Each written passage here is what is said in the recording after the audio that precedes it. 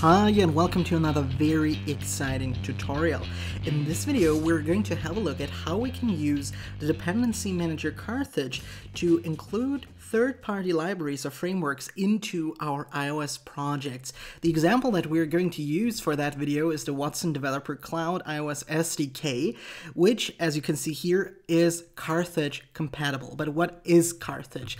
Carthage is, just like CocoaPods, a dependency manager, which means that it can download for you a third-party library, for example, and also download all of the dependencies that might exist. And Carthage also states the differences between Carthage and CocoaPods on their GitHub page, so let's just have a quick look through that.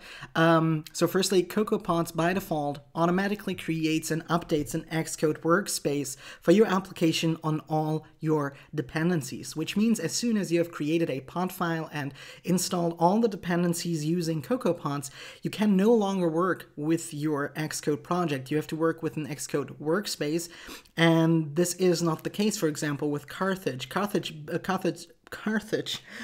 builds frameworks, binaries, using Xcode build, but leaves the responsibility of integrating them up to the user or us developers.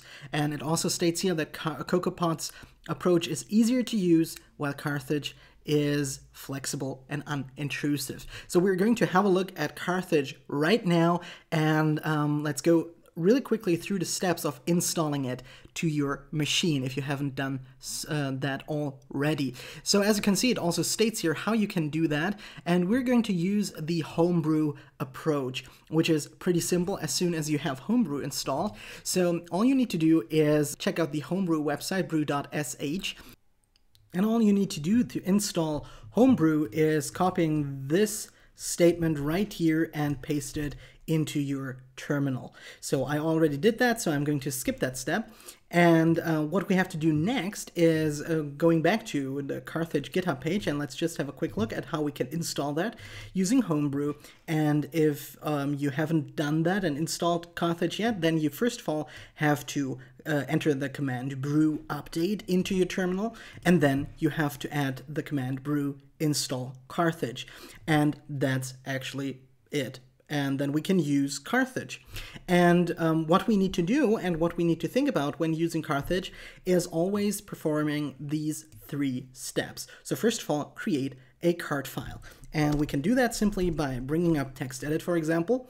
And then we have to have a look at our Watson Developer Cloud iOS SDK. And most of the times you will get the required file or the required line for your Carthage file or the cart file.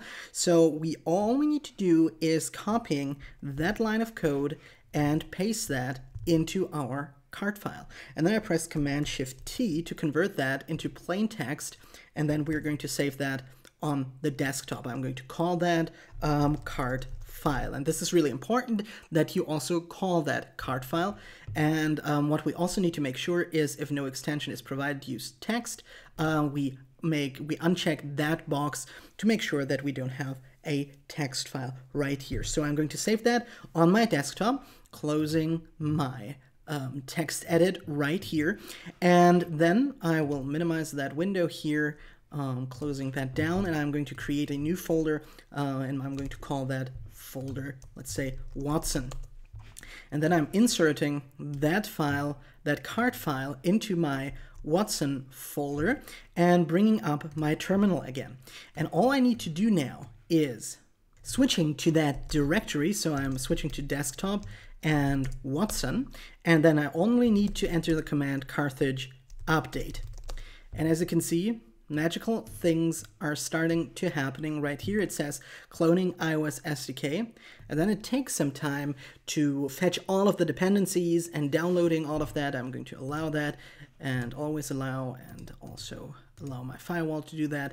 And as you can see, we're starting to generate some output here. And I'm going to fast forward that process because that can take quite some time depending on the framework or on the library that you're going to use. And now quite magically, we're already done with the process of downloading generating all of the frameworks. And I've already sorted those frameworks. So by using the kind sort here, I can see all of the frameworks in one row with all of the additional material and all of the additional information that we have also right here generated by Carthage. And we're now interested in the visual recognition framework for our example. And I'm going to bring up Xcode right now and let's see what we need to do. So I'm creating a new project, doesn't matter what. I'm going to call it Carthage example and hitting next and create that on the desktop. And with that project created, I can actually close that terminal. And here's our Carthage example. And what I'd like to do is actually put my Carthage folder into my Xcode project folder.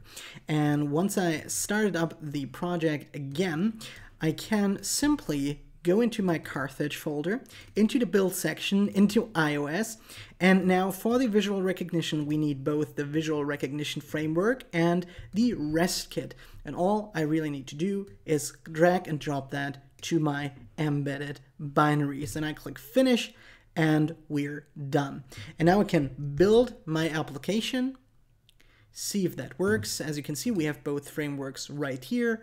And I go into my view controller.swift file. And for example, I can import now visual recognition version 3, build that again, and I would be able to use the visual recognition framework right now. So that's how simple it is to build those frameworks.